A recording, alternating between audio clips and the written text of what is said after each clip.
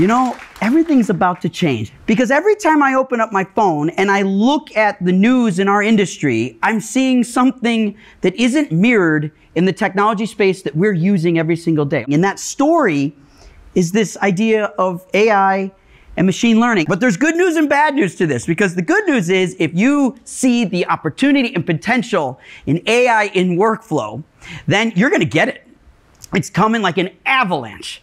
But if you're skeptical and you're slow and you are a late adopter and you wait till everything becomes a rock solid standard, I got news from you. It's an avalanche for you too. So you don't really have a choice. I'm really here to fix the real problem, workflow. Because when we think about workflow, we think about the tool sets. We think about what we're going to use to capture, what we shoot on, how we edit. These things are rigid. They're tools. Tools are not actually that flexible. And that's why this is not workflow. Workflows are found in the joints. And the joints is where AI is the ripest for our community. And that's actually how we named the company. Strada is Italian for street. And when I think of workflow, I think about a journey. And so in order to get to that, we want to talk a little bit about why we are building this company. And to do that, please welcome my brother and co-founder, Peter Cioni.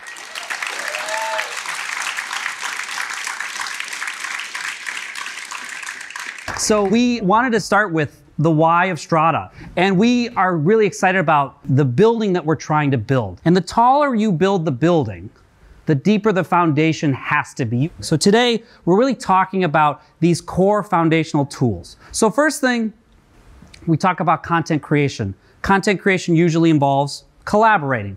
Collaborating often means sharing files with each other. So we want to solve that.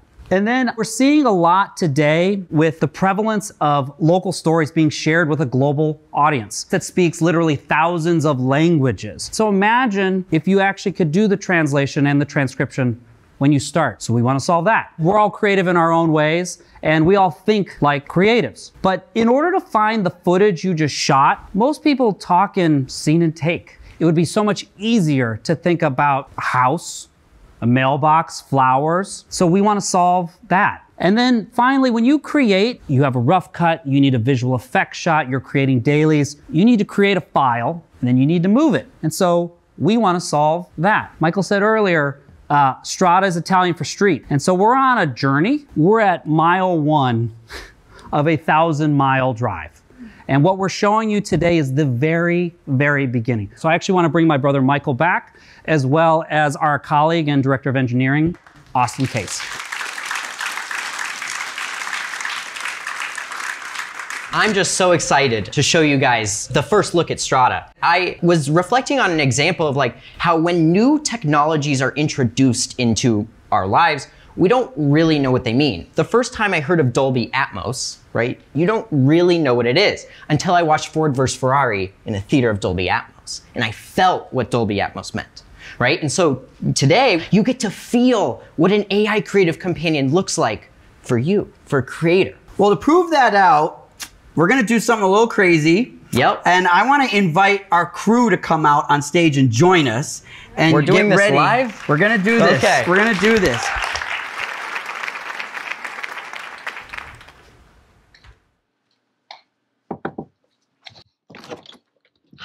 Hi, I'm here to pick up your Valentine's Day package. Oh yeah, it's right there. Don't move. Great, thank you. Okay, here you go. Oh, Jesus. Wait, there's a balloon as well.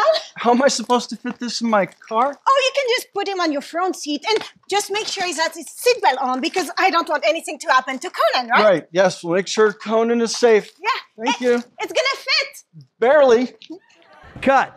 So what we're gonna do now is go over to Austin's computer and we're gonna take a look at Strada, and we are literally starting from scratch. So what I'm gonna do here is I'm gonna add media. And so here I'm gonna start with Frame.io. This is super simple, like what you would be used to logging into any application with. I'll hit allow. And when it takes me back to Strada, what you'll see is that you actually choose which folders you want Strada to have viewable. So here I'm gonna select this Strada and I'm gonna hit allow access. And you'll see really quickly on the side here, now it's connected as a drive. And here is the take that we just shot. And I can hit play, as you'd expect. Boom. Okay. So now what I'm going to show you is what we call bins. And bins are just like you would think of in a nonlinear editor. They don't actually disrupt your file structure. And so when I create a bin here, this is a Strada bin, so this is not gonna be in any of your cloud. I'm just gonna call this demo. And immediately I can add this to my demo, and then I'm gonna go to bcam. And then if I go to that bin, you can see they're both there. So what we're seeing right here is two video files that are still in Frame.io. We have not moved the files, right? They're in place. We are not like a lot of clouds that require to move your asset to their cloud. Exactly. And there's one problem. If I hit play, I can't hear this file. Our audio file is actually uploaded to Dropbox. That's where we put it. And so normally in Tools, this would be a problem. And so here what I'm gonna go do is I'm gonna go back to my little plus button. Here it'll pop up Dropbox. And once Dropbox loads, and there we go, I'll hit allow access, and here I can start navigating, beta launch, and here's that WAV file that we just shot.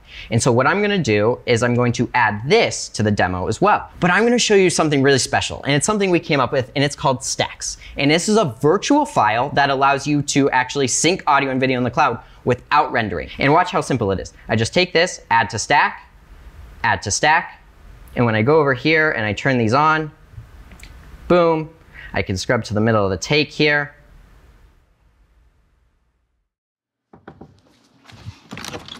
Hi. Hi, I'm here to pick up your Valentine's Day package. All right, let's let that sink in for a second, people, right? Do we get what happened just there?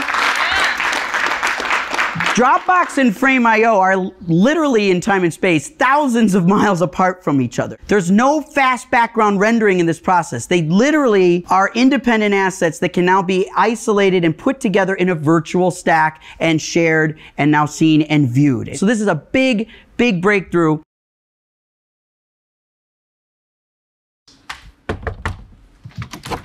Bonjour madame. Bonjour. Je suis là pour récupérer votre colis de Saint-Valentin. Ne bougez pas, c'est juste ici. Alors, voilà. Les roses, c'est pour Antoine. D'accord, les roses pour Antoine, c'est noté. Ah, et le champagne. Oh, j'aimerais bien tout boire, hein. Ouh, ce serait rigolo, non? Alors, le champagne, c'est pour Olivier. Et le champagne pour Olivier. Voilà, les roses. Pour Antoine. Et le champagne pour Olivier. D'accord, ok. Non mais ça va pas celle-là. Bonne Saint-Valentin. Et puis le chocolat, oui madame, vous aussi, hein. All right. So Austin, let's take a look here and see what we can do in the Strada space with this.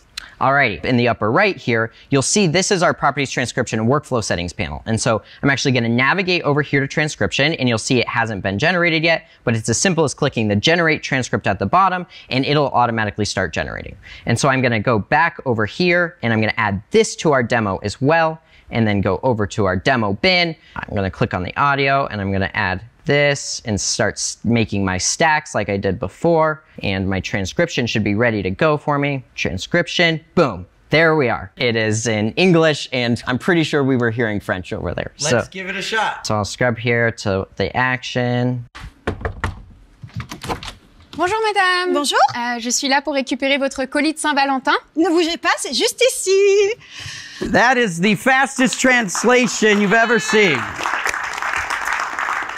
So the technology here, you see it's starting to concatenate, right? Because we're taking now the different clouds, we're keeping those together. Now we're adding the sync of A and B camera and then the sound, and now we're able to translate and transcode. What you're seeing here, so Austin can actually click on a word and it'll bring the playhead to that word. So imagine this being, you know, a 5-minute take or a 50-minute interview or a lecture or a sermon or a podcast. And now as you click on it, it will drive the timeline there.